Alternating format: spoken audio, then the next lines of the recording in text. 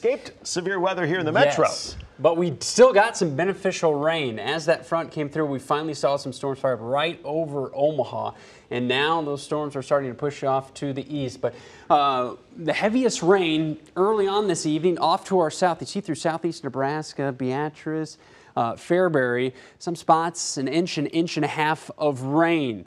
More rain coming down now in southwest Iowa. Here in Omaha at Eppley Airfield, this evening batch of storms produced 0.15 of an inch of rain. There's the heavy rain still just east of Omaha. A cold front has passed through, so the storms in southwest Iowa now stretching through Harlan up toward Carroll. So non-severe storms, still some heavy rain with these. You see those reds, heavy rain, lots of lightning there in Pottawatomie County. So these storms continue to push off to the east, and here in Omaha, we are starting to dry out. Here's the last 6 hours. The original thinking was that we'd see storms develop along this cold front as they move closer to Omaha. But remember, we had some storms this morning and some cloud cover in the afternoon, so the atmosphere wasn't able to destabilize enough for those storms to fire up until that front got right over us. So most of those storms developed in southeast Nebraska and rolled right along the Kansas border. Now moving through St. Joseph right now. The northern flank now bringing some more heavy rain through parts of Iowa. But we did at least get some rain as that front moved through. Look at this big upper level low spinning North Dakota into southern Canada, and this cold front draped all the way down south. So this is going to continue to push east tonight and move the storms with it.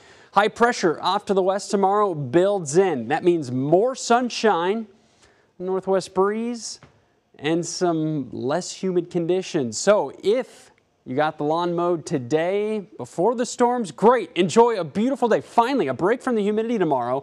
Temperatures in the low 80s. But if you need to get yard work done this weekend, tomorrow's the day to do it, because Sunday we could see some storms early and then the potential for some stronger storms late in the day. Right now outside, that's Douglas Tower Cam. Looking to the east, you can still see some flashes of lightning out in the distance. Oh, look at that. Those are those storms over in Iowa.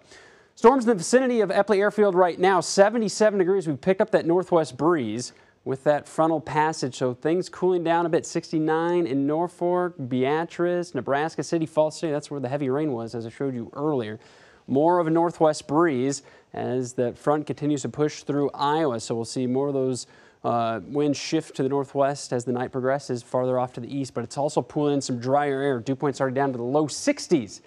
In Norfolk. Much better than the upper 70s and low 80s some spots had this afternoon. Tonight, storms moving out, clouds clearing out late. 64 for the low. Look at that. That's beautiful. 75 at noon, lots of sunshine, low 80s tomorrow afternoon. Enjoy it. Impact weather with the storms returning on Sunday, and then the heat, humidity, well, they're back next week with more storm chances as well. So, David, we got the rain without the severe weather, so beneficial. Didn't have to water the garden, water the yard. It's nice to get some of that rain. And we're going to have a really nice day tomorrow.